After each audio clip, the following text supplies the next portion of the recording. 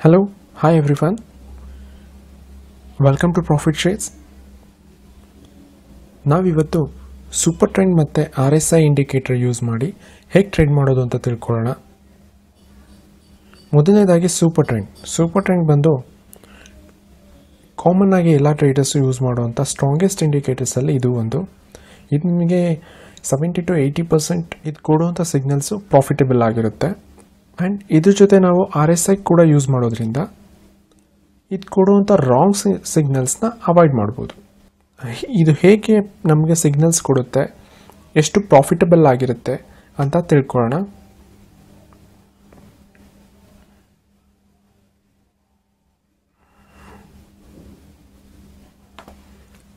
Already ನಾನು indicators ಹಾಕ್ಕೊಂಡಿದ್ದೀನಿ.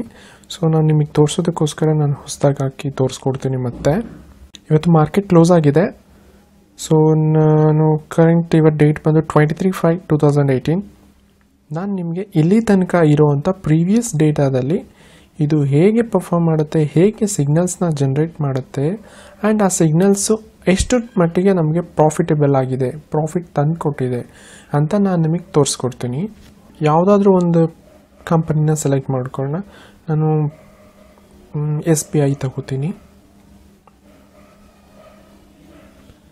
SBI ನೋಡಿ, ಇವತ್ತು 23 ಡೇಟ್ ಇಲ್ಲಿಂದ ಸ್ಟಾರ್ಟ್ ಆಗಿದೆ. ತುಂಬಾ ಪ್ರಾಫಿಟ್ ಮಾಡಿದೆ ಇದು. ಓಕೆ, ನಾವೀಗ ಇಂಡಿಕೇಟರ್ಸ್ ಬರೋಣ. ಆ್ಯಂಡ್ ಇನ್ನೊಂದು ಏನಂದರೆ, ಇದರಲ್ಲಿರುವಂಥ ರೂಲ್ಸ್ ನೋಡ್ಕೊಳ್ಳೋಣ. ಇದೆರಡು ಇಂಡಿಕೇಟರ್ಸ್ನ ನಾವು ಯೂಸ್ ಮಾಡಬೇಕಂದ್ರೆ ಟೈಮ್ ಫ್ರೇಮ್ ಬಂದು 5 minutes ಆರ್ ಅಬೋವ್ ಇರಬೇಕು. ಕಾಮನ್ ಆಗಿ ಇಂಟರ್ಡೇ ಪರ್ಪಸ್ಸಿಗೆ 5 minutes ಇದ್ದರೆ ಗುಡ್ ಎನಫ್. ಇಂಡಿಕೇಟರ್ಸ್ ನಾನು ಈಗಾಗಲೇ ಹೇಳಿದ್ದೀನಿ, ಸೂಪರ್ ಟ್ರೆಂಡ್ ಮತ್ತು RSI. ಸೂಪರ್ ಟ್ರೆಂಡ್ ಇಂಡಿಕೇಟರ್ಸ್ನ ವ್ಯಾಲ್ಯೂಸ್ ಬಂದು 8 ಮತ್ತು 3 ಇರಬೇಕು. ಓಕೆ.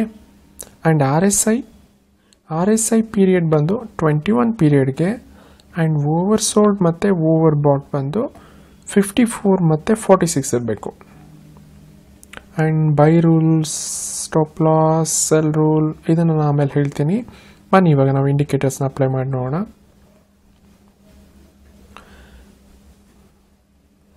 SBIಗೆ ಅಪ್ಲೈ ಮಾಡೋಣ. ಇಂಡಿಕೇಟರ್ಸ್ ಎಲ್ಲಿರುತ್ತೆ ಗೊತ್ತಲ್ಲ, ನಾನು ಝೆರೋದ ಕೈಟ್ನಲ್ಲಿ ನಿಮಗೆ ತೋರಿಸ್ತಾ ಇರೋದ್ರಿಂದ ನೋಡಿ. Studies, super trend. ಸೊ ಇದು ಡಿಫಾಲ್ಟ್ ವ್ಯಾಲ್ಯೂ ಬಂದು 7 ಮತ್ತು 3 ಇದೆ. ನಾನು ಇದನ್ನು 8 ಮತ್ತು 3. ಸೊ ಯಾಕಂತ ಗೊತ್ತಾಯ್ತಲ್ಲ, ಇದರ ರೂಲ್ ಬಂದಿದೆ. ಎರಡನ್ನೂ ಅಪ್ಲೈ ಮಾಡಬೇಕಂದ್ರೆ ಈ ರೂಲ್ ಇಂಟ್ರಾಡೇ ಪರ್ಪಸ್ಗೆ 8 ಮತ್ತು 3 ಇರಬೇಕು. Okay, done. ಆ್ಯಂಡ್ ನಿಮ್ಗೆ ಆವಾಗಲೇ ಹೇಳಿದೆ ಟೈಮ್ ಫ್ರೇಮ್ ಗೊತ್ತಿದ್ದಿಲ್ಲ, 3, 5, 10. ಸೊ ನಮ್ಮದು ಟೈಮ್ ಫ್ರೇಮ್ ಬಂದು 5 minutes, ಡಿಫಾಲ್ಟ್ 5 minutes ಎಲ್ಲ ಇದೆ. ಆ್ಯಂಡ್ ಇನ್ನೊಂದು ಇಂಡಿಕೇಟರ್ ಯಾವ್ದು ಹಾಕೋಬೇಕಾಗಿರೋದು, that is RSI oscillator. Okay, RSI apply ಮಾಡಿದ್ದೀನಿ.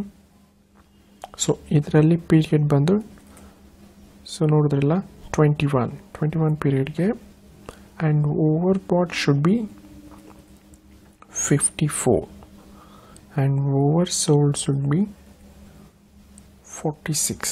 Okay, done. ಸೊ ನಮಗೆ RSI ಕರೆಕ್ಟಾಗಿ ಕಾಣಿಸೋದಿಲ್ಲ. ಸೊ ಸ್ವಲ್ಪ ನಾನು ಮೇಲೆ ಹೇಳ್ಕೊತೀನಿ. ಓಕೆ, ಬನ್ನಿ ಇವತ್ತಿಗೆ SBIನಲ್ಲಿ ಒಂದು ಸೆಲ್ ಸಿಗ್ನಲ್ ತೋರಿಸ್ತಾ ಇದೆ. ಬನ್ನಿ ನೋಡೋಣ, ಕಾಣಿಸ್ತಾ ಇದೆ ಅಲ್ಲ. ಸೊ ಇದು ಬಂದು ನಿಮಗೆ 12:15 generate ಆಗಿರೋವಂಥ signal. Super ಟ್ರೆಂಡಲ್ಲಿ candle stick ಪ್ಯಾಟರ್ನ್ಸ್ನ ಡೌನಿಂದ, ಅಂದರೆ ಗ್ರೀನ್ ಲೈನು ಕ್ರಾಸ್ ಆಗಿ ರೆಡ್ಗೆ ಟರ್ನ್ ಆದರೆ, ಸೊ ಈ ಆರೋ ಮಾರ್ಕ್ಸ್ ಫಾರ್ಮ್ ಆದರೆ that is a cell signal. So ನಾನು ಬೈ ಸಿಗ್ನಲ್ಸ್ನ ತೋರಿಸ್ತೀನಿ. ಸೊ ನೋಡಿ, ಅಬೋವ್ ಕ್ಯಾಂಡಲ್ ಸ್ಟಿಕ್ಸಿಂದ ಅಬೋವ್ ಲೈನು, ಅಂದರೆ ಅಬೋವ್ ಲೈನ್ ರೆಡ್ಡಲ್ಲಿದೆ. ಸೊ ಅದು ಬಿಲೋಗೆ ಕ್ರಾಸ್ ಆದರೆ, ಸೊ ಒಂದು ಸೆಕೆಂಡ್ ನೋಡಿ, ಇದು ಬಿಲೋಗೆ ಕ್ರಾಸ್ ಆದರೆ, ಸೊ ರೆಡ್ಡಿಂದ ಗ್ರೀನ್ಗೆ ಟರ್ನ್ ಆದರೆ, ಸೊ ಈ ಥರ ಆರೋ ಮಾರ್ಕ್ಸ್ ಫಾರ್ಮ್ ಆಗುತ್ತೆ. So that is the point you have to by. So ಅದು ಬೈ ಸಿಗ್ನಲ್ ಅಂತ. ಈಗ ಬೈ ಸಿಗ್ನಲ್ ಫಾರ್ಮ್ ಆಗಬೇಕು ಅಂದರೆ ಈ ರೆಡ್ ಲೈನು, ಅಂದರೆ 243.67 ಇಲ್ಲಿ ನಿಮಗೆ ಬೈ ಸಿಗ್ನಲ್ ಫಾರ್ಮ್ ಆಗಿದೆ. ಸೊ ನೀವು ಈ ಬೈ ಸಿಗ್ನಲ್ ಬಂದ ತಕ್ಷಣ ನೀವು ಟ್ರೇಡ್ಗೆ ಎಂಟರ್ ಆಗಬಾರ್ದು. So you have to wait. So ಇದರದ್ದು ರೂಲ್ ಏನಪ್ಪ ಅಂದರೆ by signal generate ಆಗಿರೋವಂಥ candle full form ಆಗಬೇಕು. ಸೊ ಇದು ಫುಲ್ ಫಾರ್ಮ್ ಆಗಿ ನೆಕ್ಸ್ಟ್ ಕ್ಯಾಂಡಲ್ ಬಂದಮೇಲೆ ನೆಕ್ಸ್ಟ್ ಇದ್ರದ್ದು ಹೈ ಇರುತ್ತಲ್ಲ, ಹೈ ಯಾವಾಗ ಬ್ರೇಕ್ ಆಗುತ್ತೆ, so then only you have to go for by. So ಈ ಕ್ಯಾಂಡಲ್ ಫಾರ್ಮ್ ಆದ ತಕ್ಷಣ ಇಲ್ಲೆಲ್ಲೂ ನೀವು ಬೈ ಮಾಡಬಾರ್ದು. ಸೊ ಇದು ಎಲ್ಲಿ ಬ್ರೇಕ್ ಆಗಿದೆ, ಈ ಕ್ಯಾಂಡಲ್ನಲ್ಲಿ ಬ್ರೇಕ್ ಆಗಿದೆ, ಹೌದಲ್ವಾ?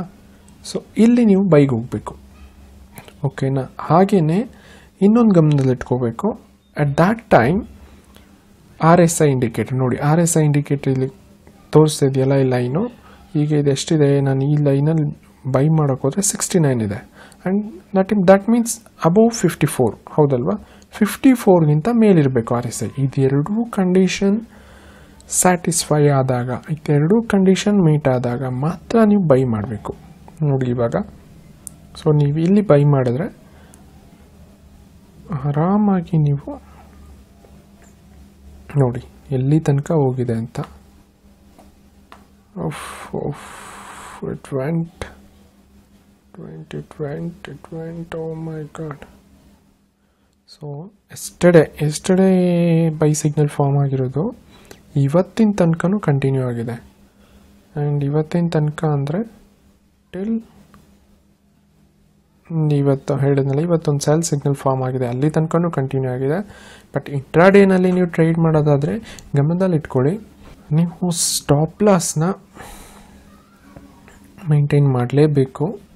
That is for intraday must and should. ಇದು ಫಾರ್ಮ್ ಆದ ತಕ್ಷಣ ನೀವು ಇಲ್ಲಿ ಬೈ ಮಾಡೋದಾದರೆ ನಿಮ್ಮ ಸ್ಟಾಪ್ ಲಾಸ್ ಬಂದು ಆರೋ ಮಾರ್ಕ್ ಫಾರ್ಮ್ ಆಗಿದೆಯಲ್ಲ ಅದರದ್ದು ಪಾಯಿಂಟ್, ಸೊ ಇಲ್ಲಿ ಇಟ್ಕೊಬೇಕಾಗುತ್ತೆ 241. So let me tell you horizontal line.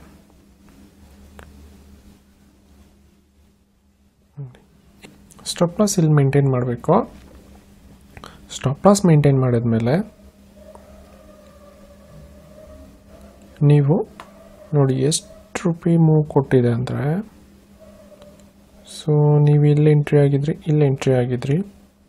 Entry ಬಂದು 244.5, ಅರೌಂಡ್ 255 ಬ್ರೇಕ್ ಆಗಿದೆ, 260, ಅರೌಂಡ್ 270 ತನಕ ಹೋಗಿದೆ,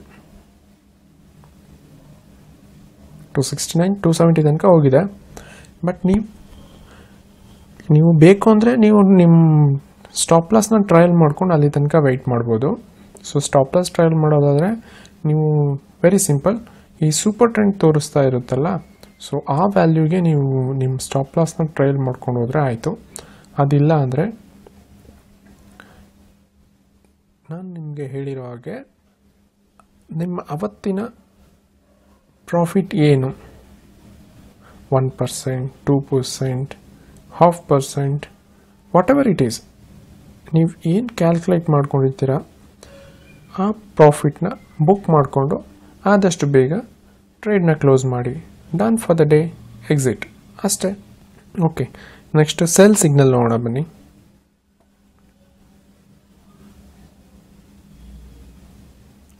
ಸೆಲ್ ಸಿಗ್ನಲ್ಲು ಸೇಮ್ ಅಲ್ಲೇ ಆವಾಗಲೇ ಹೇಳಿದಾಗೆ ನೋಡಿ, ಇಲ್ಲಿ ಫಾರ್ಮ್ ಆಗಿದೆ, ನೀವು ಇದನ್ನು ಎಲ್ಲಿ ಕ್ರಾಸ್ ಮಾಡುತ್ತೆ ಅಲ್ಲಿ ಬೈ ಮಾಡಬೇಕು. ಸೊ ಎಲ್ಲಿ ಕ್ರಾಸ್ ಆಗಿದೆ, so either you can enter here are here, ಇದು ಕ್ರಾಸ್ ಆಯ್ತಲ್ಲ ಅಲ್ಲಿ 266, ಓಕೆ, ಅರೌಂಡ್ 1% ಅಂತ ಇಟ್ಕೊಳ್ಳೋಣ. ಸೊ ಇಂಟ್ರಾಡೇನಲ್ಲಿ 1% ಅಂದರೆ ತುಂಬಾ ಜಾಸ್ತಿ, ಅದು 66.5 ಇಂದ ಅಪ್ ಟು ಇಲ್ಲಿ ತನಕ ಬಿದ್ದಿದೆ. ನಾನು ಹೇಳ್ದಂಗೆ ನೀವು 1% ಅಂದರೆ 260 ರೂಪೀಸ್ಗೆ 2 ರೂಪೀಸ್ 60 ಪೈಸಾ ನೋಡಿ, ಎಕ್ಸಾಕ್ಟ್ ಇಲ್ಲಿಗೆ ನಿಮ್ಮ ಟ್ರೇಡ್ ಕ್ಲೋಸ್ ಮಾಡಬೇಕು. And done. ಹಳೇದು ನೋಡೋಣ, ಬ್ಯಾಕ್ ಟೆಸ್ಟ್ ಹಳೇದು ಹೀಗಾಗಿದೆ ಅಂತ. ಇವಾಗ 21st ಬಂದು ಇದು ಸೆಲ್ ಸಿಗ್ನಲ್ ತೋರಿಸ್ತಾ ಇದೆ. ಎಲ್ಲಿ this is a good example ನೋಡಿ, ಯಾಕಂದರೆ ರಾಂಗ್ ಸಿಗ್ನಲ್ ಅಂತ ಹೇಳಿದ್ನಲ್ಲ, ಸೊ ಇದರಿಂದ ಹೇಗೆ ಅವಾಯ್ಡ್ ಆಗ್ಬೋದು ಅಂತ ನಾನು ನಿಮ್ಗೆ ಹೇಳ್ತೀನಿ. ಸೊ ನೋಡಿ, ಇದು ಇಲ್ಲಿ ಸೆಲ್ ಸಿಗ್ನಲ್ ತೋರಿಸಿದೆ. ಇದರದ್ದು ಲೋ ಬಂದು ಇಲ್ಲಿದೆ, ಬಟ್ ಇದರ ಲೋನ ಕ್ರಾಸ್ ಮಾಡಿಲ್ಲ. ಸೊ ನೀವಿನ್ನೂ ಟ್ರೇಡ್ಗೆ ಎಂಟರ್ ಆಗಿಲ್ಲ. ಸೊ ಹಾಗೆಯೇ ಇಲ್ಲಿ RSI ನೋಡಿ, RSI ಕೂಡ ನೀವು ಲೋಗೆ ಹೋಗಬೇಕು ಅಂದರೆ ಇಟ್ ಶುಡ್ ಬಿ ಬಿಲೋ 46, ಹೌದಲ್ವಾ? 46ಗಿಂತ ಕೆಳಗಡೆ ಇರಬೇಕು. ನೋಡಿ ಇಲ್ಲಿ 46 ಕೆಳಗಡೆ ಹೋಗೇ ಇಲ್ಲ ಇದು. ಸೊ ಈ ಟ್ರೇಡ್ನ ಸ್ಕಿಪ್ ಮಾಡಬೇಕು. ಸೊ ನೀವು ಇದ್ರ ಬಗ್ಗೆ ತಿಳ್ಕೊಳ್ಳಿಲ್ಲ ಅಂದರೆ ಸೆಲ್ ಸಿಗ್ನಲ್ ತೋರಿಸಿದ ತಕ್ಷಣ ಎಂಟ್ರಿ ಆಗ್ತೀರಾ, ಆ್ಯಸ್ ಯೂಶುವಲ್ ಪಾಸ್ ಮಾಡ್ಕೊಳ್ತೀರಾ. ನೋಡಿ ಇನ್ನೊಂದು ಎಕ್ಸಾಂಪಲ್ ಹೇಳೋದಾದರೆ PNB ಪಂಜಾಬ್ ನ್ಯಾಷನಲ್ ಬ್ಯಾಂಕ್ ತೊಗೊಂಡಿದ್ದೀನಿ. ನೋಡಿ ಇದು ಪಂಜಾಬ್ ನ್ಯಾಷನಲ್ ಬ್ಯಾಂಕು. ನೋಡಿ ಇಲ್ಲಿ ಒಂದು ಸೆಲ್ ಸಿಗ್ನಲ್ ಬಂದಿದೆ. ಸೊ ಈ ಕ್ಯಾಂಡಲ್ ಸ್ಟಿಕ್ಕಲ್ಲಿ ಸೆಲ್ ಸಿಗ್ನಲ್ ಬಂದಿದೆ. ನಿಮ್ಮ ಸ್ಟಾಪ್ ಲಾಸ್ ಬಂದು ಇಲ್ಲಿ ಇಟ್ಕೊಂಡಿರ್ತೀರಾ. ನೀವು ಎಂಟ್ರಿ ಪಾಯಿಂಟ್ ಬಂದು 75.65 ಡನ್. ಬನ್ನಿ ಹಿಂದೆಯಿಂದ ನೋಡ್ಕೊಂಬರೋಣ. ವಾವ್, ಒಂದು ಸೂಪರ್ ಆಗಿದೆ.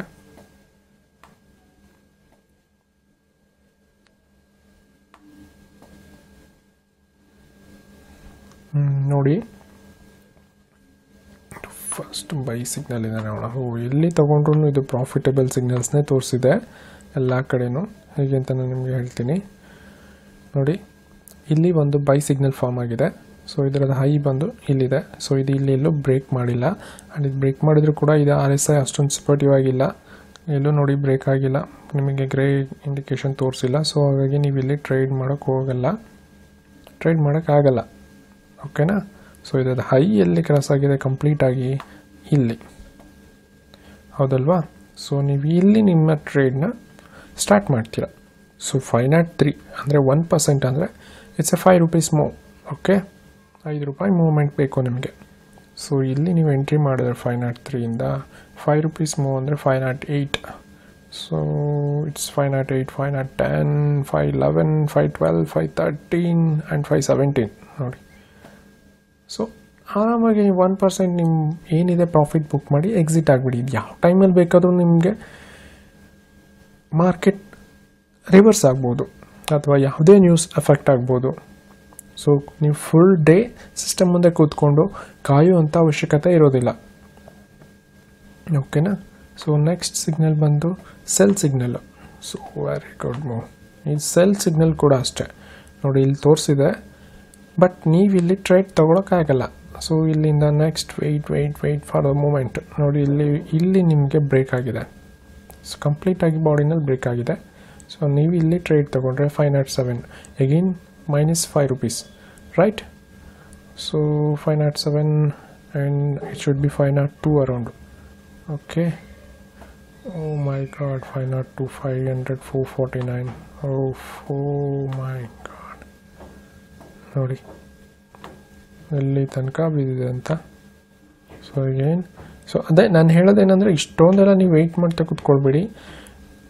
ಯಾವಾಗ ಏನಾಗುತ್ತೆ ಅಂತ ಮಾರ್ಕೆಟ್ ಹೇಳಲಿಕ್ಕಾಗಲ್ಲ. ಬಟ್ ವೆಯ್ಟ್ ಮಾಡೋದಾದರೆ ನಾನು ಹೇಳಿದ್ನಲ್ಲ, ನಿಮ್ಮ stop loss should be with the super trend indicator. ಅದು ಏನು ಶೋ ಮಾಡುತ್ತೆ ಅದನ್ನೇ ಫಾಲೋ ಮಾಡಿ. ಯಾವಾಗ ತೋರಿಸುತ್ತೆ ಆವಾಗ ಸ್ಟ್ರಿಕ್ಟಾಗಿ ಎಕ್ಸಿಟ್ ಆಗಿ. One more by signal. So by signal ನಿಮ್ಮ ಕ್ರೈಟೀರಿಯಾನ ಮ್ಯಾಚ್ ಆಗಿಲ್ಲ. So you can't by here.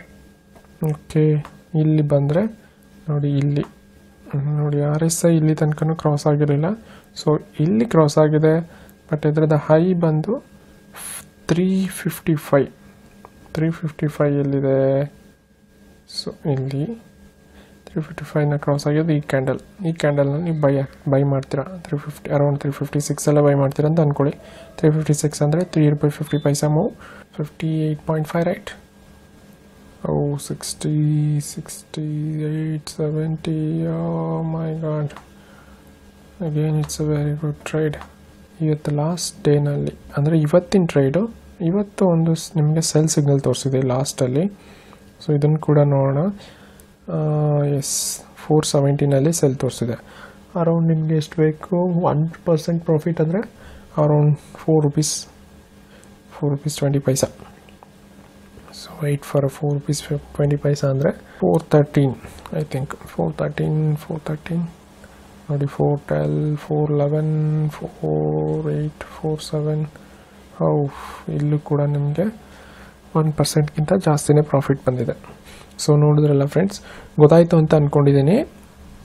ನೋಡಿ ಇಷ್ಟೇ, ಇಂಡಿಕೇಟರ್ಸ್ನ ಯೂಸ್ ಮಾಡೋದ್ರಿಂದ ನೀವು ಸುಮ್ಮನೆ ಬ್ಲೈಂಡಾಗಿ ಟ್ರೇಡ್ ಮಾಡೋದು ಅವಾಯ್ಡ್ ಮಾಡ್ಬೋದು. ಆ್ಯಂಡ್ ಆಲ್ಮೋಸ್ಟ್ ನೀವು ಮಾಡೋವಂಥ ಎಲ್ಲ ಟ್ರೇಡ್ಸು ಶಾರ್ಟ್ ಪ್ರಾಫಿಟಬಲ್ ಆಗಿರುತ್ತೆ ಅಂತ ತಿಳ್ಕೊಳ್ಬೋದು. ಈ ವಿಡಿಯೋ ನಿಮಗೆ ಇಷ್ಟ ಆಗಿದೆ ಆ್ಯಂಡ್ ಯೂಸ್ಫುಲ್ ಆಗಿದೆ ಅಂತ ಅಂದ್ಕೊಂಡಿದ್ದೀನಿ.